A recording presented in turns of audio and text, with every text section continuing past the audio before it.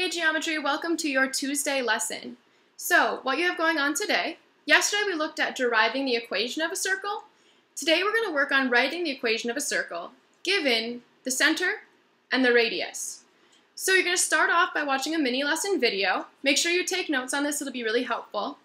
And then after that, you're going to do a Desmos math lib. So similar to Mad Libs that you might have done as a kid, but instead you're going to use math.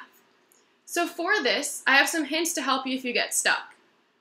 So remember, if you have the center and a point on the circle, you can figure out the distance between them, or the radius, using the distance formula. If you're given the diameter, and the equation of a circle uses radius, the radius equals 1/2 of diameter. And lastly, if you're given the circumference, you can figure out what the radius is, using the equation for circumference, because circumference equals 2 pi times radius. So if you have any other questions, please make sure you email me, and we can set up a time to meet if you can't meet in office hours, and have a wonderful rest of your day.